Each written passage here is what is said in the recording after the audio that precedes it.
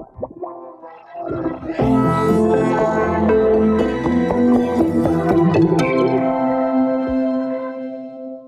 having a history of brain injury or post-concussion syndrome put an individual in a high-risk category for COVID, or do we not necessarily know that yet? Yeah, it's a great question.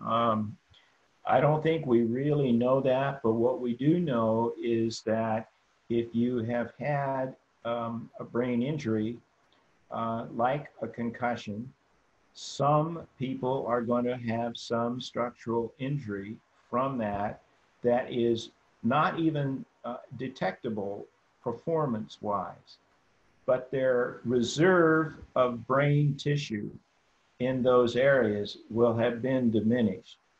So if they were to have another injury superimposed on it in the same injury, like the hypercoagulability that we believe is happening with some people with COVID, that explains the rash and the lesions in the toes that are causing amputations and causing some strokes, we think.